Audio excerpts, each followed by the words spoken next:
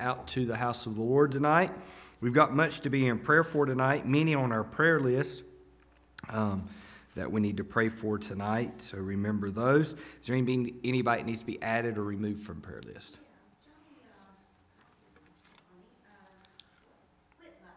Barbara Whitlow. Barbara Whitlow's husband's got cancer. Dickie. Or Richard. Yeah. All right. Remember him. What kind? I don't know. Okay. Anybody else? Remember Kathy, she's having trouble walking. Her foot is really bothering her. All right. Anybody else? If not, Mike, will you open us up in prayer?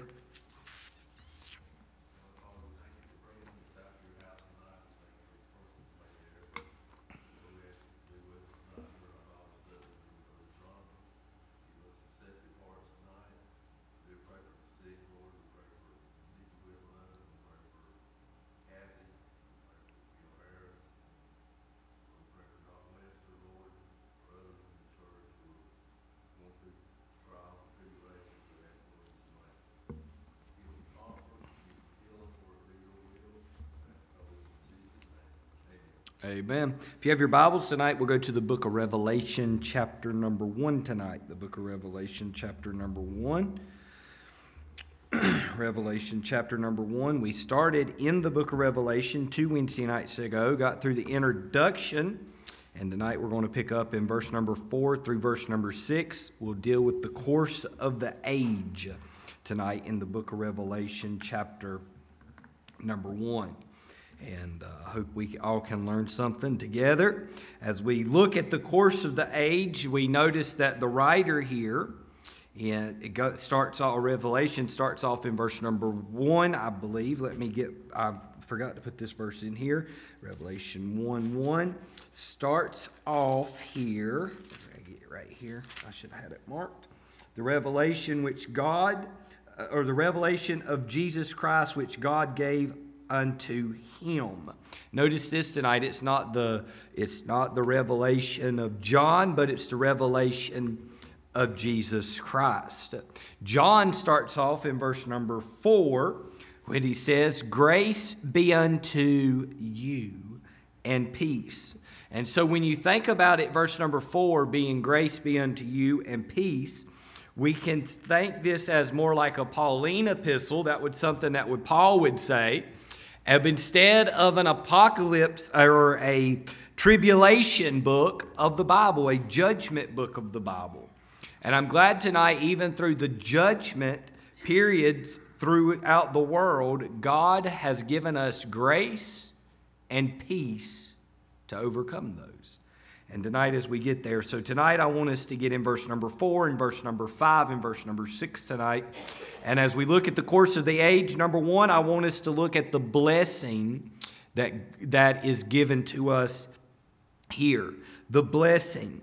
Number 1, I want us to look at the substance of the blessing. The Bible says in verse 4, John to the 7 churches which are in Asia, grace be unto you, and peace from him which is.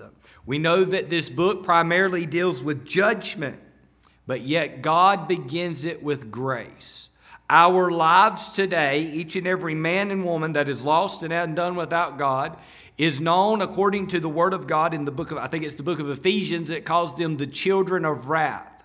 And when God saves a man and gives him grace to believe in him, man becomes no longer a child of wrath, but becomes a son of God and joint heirs with Christ Jesus. Yet God begins revelation by telling men what they can have. What they can have is not what they deserve, and that is the grace of God. None of us tonight have done anything to deserve the grace of God. God has given us the peace of God, peace which surpasseth all understanding tonight. When I think about peace, I think about a story of a man that entered into a church service right during World War II. And at the beginning of World War II, he walked into a church service and said, I've come in to tell you that there is war. and we are going to war. And the writer said, during that time, he said another gentleman stepped up and began to say the words of this song. Peace, perfect peace, in this dark world of sin. The blood of Jesus whispers peace within. Peace, perfect peace, with sorrow surging round. On Jesus' bosom, naught but peace is found. Peace, perfect peace, with loved ones far away.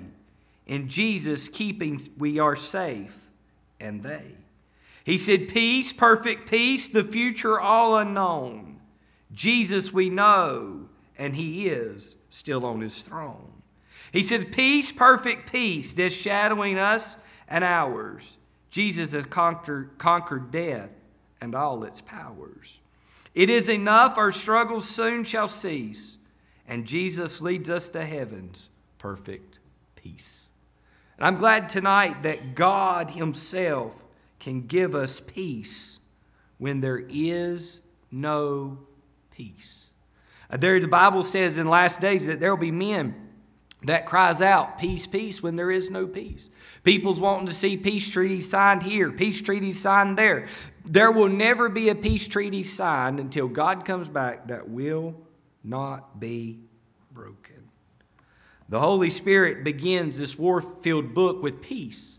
Tonight we can study throughout the book of Revelation with peace because grace has been applied to our lives.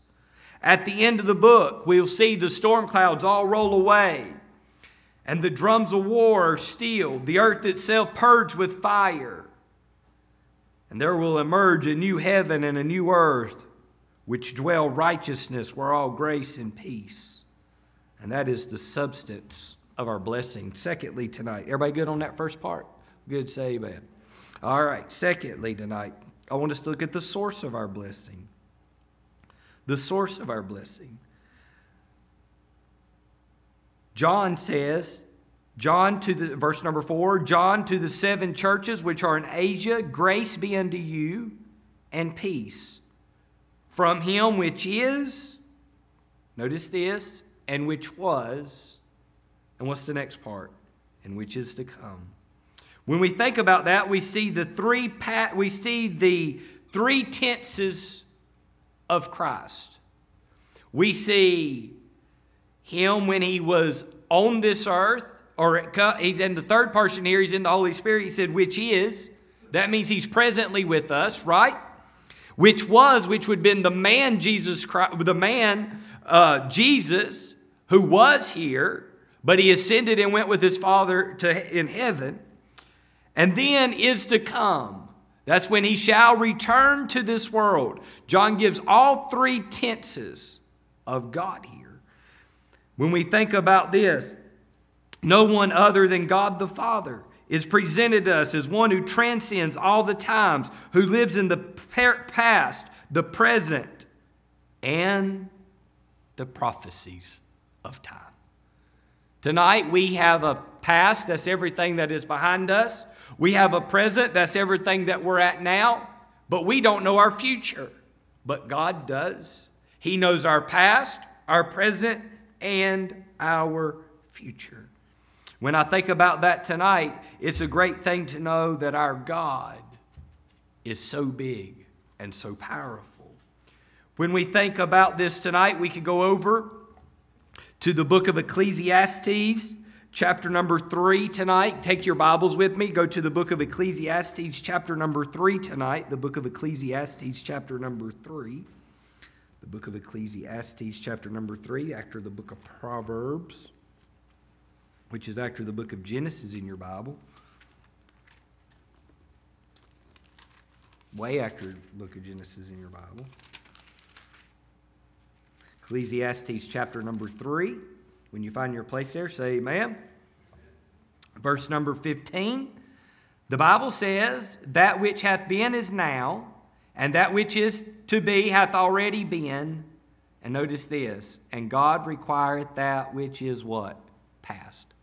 If we took that verse of Scripture tonight and put it in Revelation chapter number 1 and verse number 4, I believe we would see the which is, which was, and which is to come.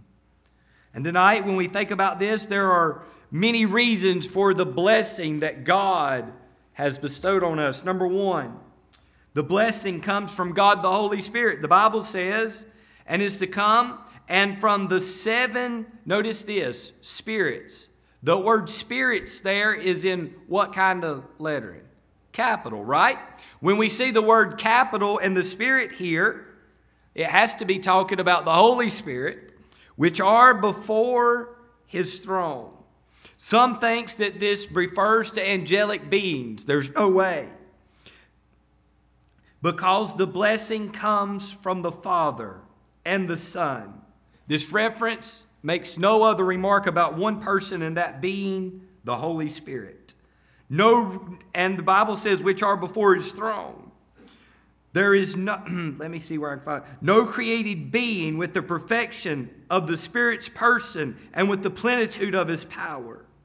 He is seen taking up a position before the throne because He is the executor of, notice this, God's purposes.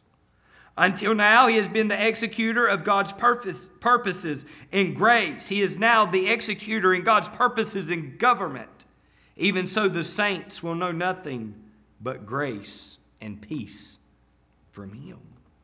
Not only do we see it come from the Spirit, from the Holy Spirit, but we also see the blessing comes from God the Son. Verse number 5, and the Bible says, and from who? Jesus Christ. When we think about that today, we know that He has three titles, which was taken together to reveal His relationship to the present age.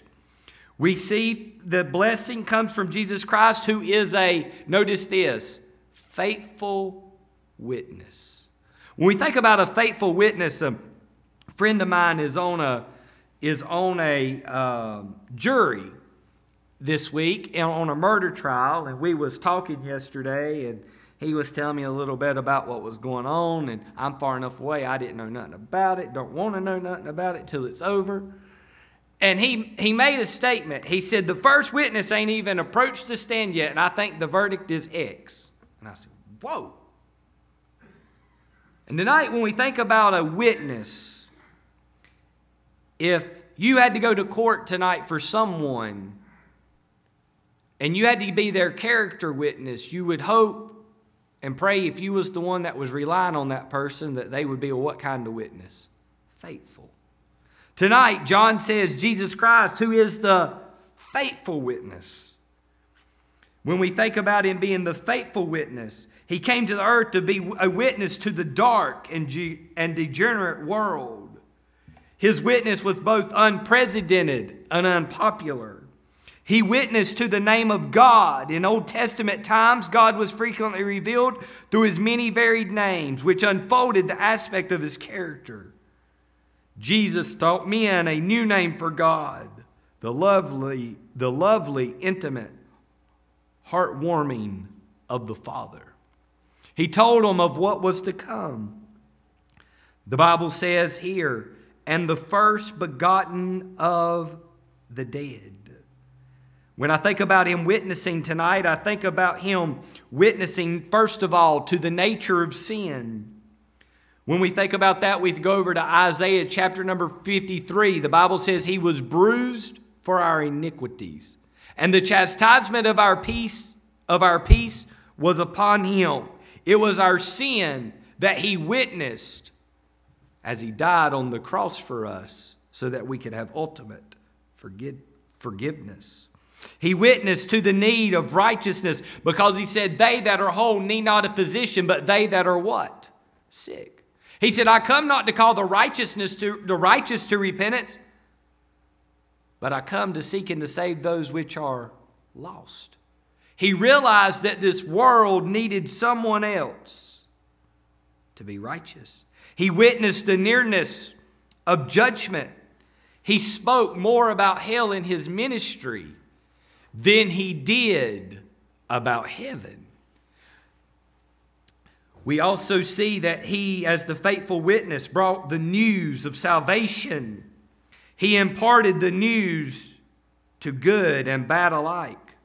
He gave the witness of the woman at the well.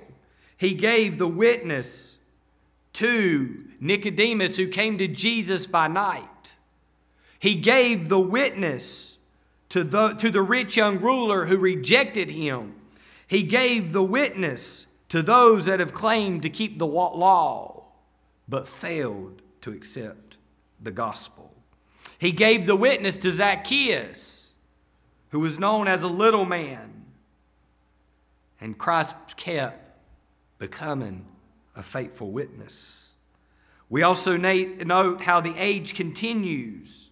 The blessing is from Jesus Christ, the first begotten dead. The Bible says that he has tasted death for who? Every man.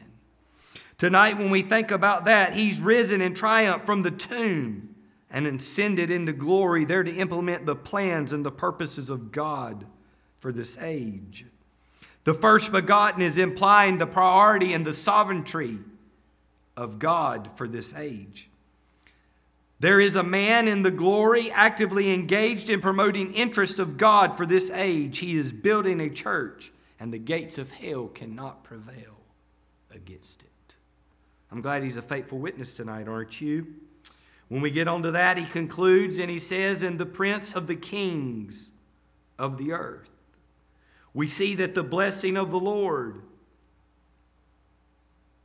was it just to be any man? Was it just to be the first begotten of the dead? But the Prince of the Kings, who once was born in a barn to die on a cross, is coming back to reign with authority, with royalty, and with dignity. The Bible says that God is the one who raises kings up, and he puts kings down. And tonight, when the Antichrist is revealed on this earth, everyone that is fell for the Antichrist's lies will be doomed to hell. And when God cleans the slate and comes back, he will set up his kingdom to rule and reign forever. Are we good on that part so far? All right, let's move to the second part tonight. Verse number 5 and verse number 6. I ain't going too fast, Emma. All right. Verse number 5 and verse number 6 tonight, we're going to look at the benediction here in the first part of Revelation chapter number 1. The benediction, the Bible says in verse number 5, in the last part, "Unto him that loved us and washed us from our" what? Sins. Notice this tonight. He didn't just say sin. And tonight I've heard people say, well, the only reason men and women die and go to hell is because of the sin of unbelief. To some extent, that is true. To another extent, that is not true. Because it's more than unbelief that Christ died on the cross for. Would y'all agree with that tonight? If a man loves a sin more than he wants God, it isn't just unbelief that sends him to hell, but it's the sin that he loved more than he wanted Christ that sent him to hell. He said our sins in his own blood. I want to say tonight, when we look at the benediction tonight, the last part of verse number 6, we see that the grace that is accrued to us. The blessing has hardly been uttered when the saints breathe back in answering a benediction. The benediction tells of the grace that accrues to us. It is the grace that endures. And the saints respond to the blessing in verse number, the saints respond to the blessing when we talk about in his own blood. He did it for us because he hath loved us. Unto him that loved us. Why do we love Christ tonight? Because he first loved us. Why should we live for Christ tonight? Because he gave his life so that I could live. Paul said tonight, for me to live is Christ and to die is gain. Tonight we see the grace that occurs to us. This benediction rejoices in the grace that emancipates. He said, unto him that washed us from our sins in his own blood. The payment of your sin has been paid to every man, every woman, every boy, every girl who accepts Jesus Christ. Tonight, why would a person want to die in their sins and go to hell when Christ has said, I will set you free from your sin, from the penalty of your sin, from the punishment of your sin, and you can have my Son living on the inside of you to keep you from the penalty and the wrath to come. Not only that, but the benediction speaks of grace that elevates Christ. Go with me to verse number 6 tonight. And hath made us kings and priests unto God and His Father. When I think about that tonight, go with me to the book of Ephesians. If you have your Bibles tonight, go with me to the book of Ephesians chapter number 2 tonight. Ephesians chapter number 2 comes after the book of Galatians in your Bibles. Ephesians chapter number 2 tonight. Ephesians chapter number 2. Ephesians chapter number 2. When you find your place there, say amen. All right. The Bible says in verse number 6, and hath made us kings and priests unto God and His Father. Ephesians chapter number 2, verse number 4. But God, who is rich in mercy, for His great love wherewith He hath loved us, even when we were dead in sins, hath quickened us together with Christ, and by grace ye are saved. Notice this tonight, verse number 6. And hath raised us up together and made us sit in where? Heavenly places with who? Christ Jesus.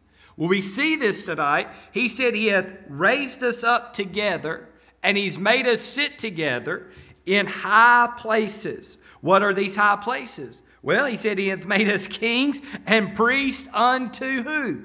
God. When we think about that tonight, I think about the prodigal son.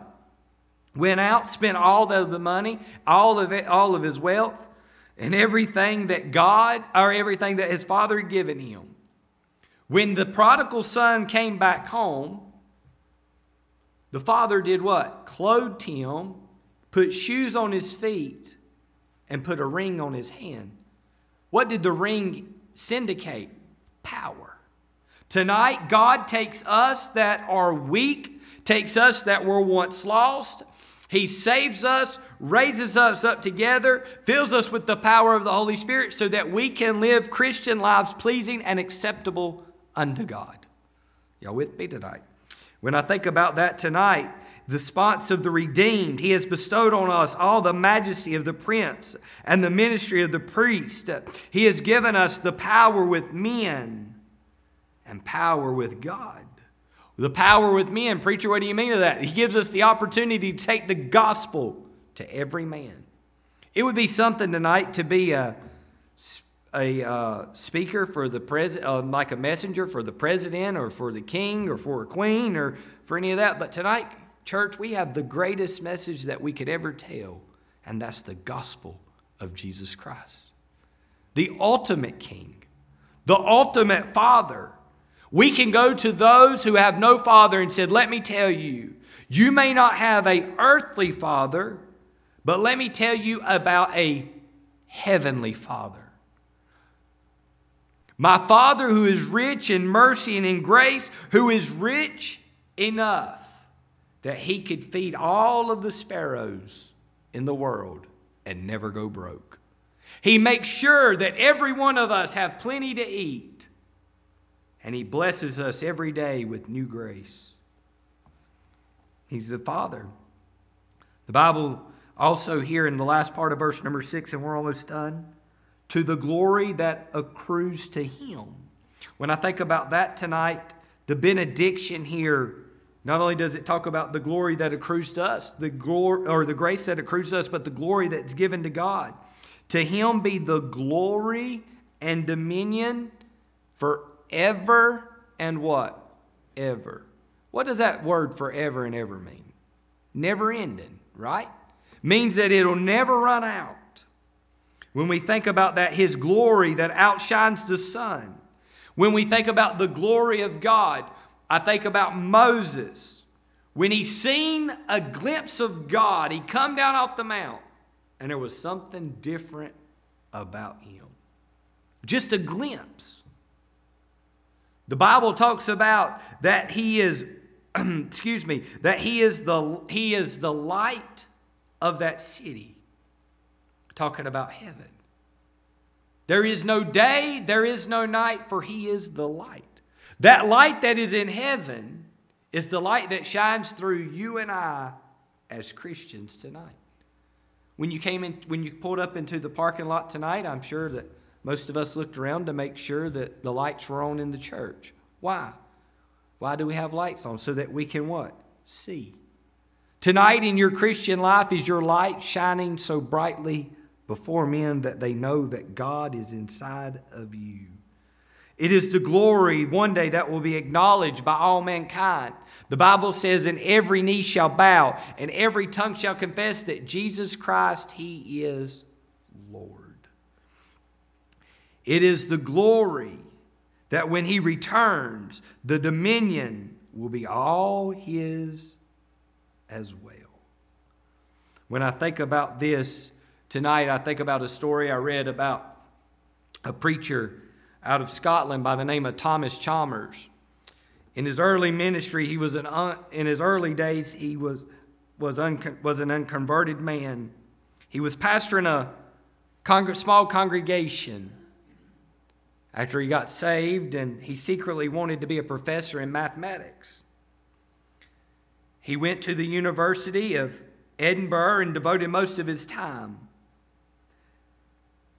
When he ended, he wrote a pamphlet expressing his view that a minister could easily discharge his pastoral obligation in 2 days, leaving the remainder of the week free for the pursuit of any job that he wanted. Then came Chalmers' conversion as God began to talk about him and God began to bless his ministry. Much later in his career, Chalmers attended a conference of the leaders of his denomination, and one of the fellow ministers, jealous of Chalmers' success, read the pamphlet penned by Chalmers in his earlier days, and he said, "Did you write that?" Chalmers said, "Yes, I wrote that." Rising to his feet, he said, "I wrote it strangely blinded as I was in those days. I wanted to be a professor. But what, sir, is mathematics? It is the magnitude of the proportion of magnitude in those unregenerate days. I had forgotten 2 magnitudes." He said, "I had forgotten the shortness of time." Notice this. I've forgotten the shortness of time, and I'd forgotten the length of eternity. And he said, when I realized the shortness of time and the length of eternity, I realized that I would be better as a pastor than I would be a professor. Tonight, friend, we must realize that whether you die at the age of 1 or if you die at the age of 101, life is short compared to all of eternity. When we think about the power of God and the glory of God, God, not for one moment, has never lost sight of eternity. I believe the reason that we could say there's Bible to back that up is because Jesus said, "I'm not willing that any should perish, but that," how many? All should come to repentance. God created hell tonight for the devils and his angels. God does not send a man to hell. Man chooses to reject God and go to hell. Are y'all with me tonight?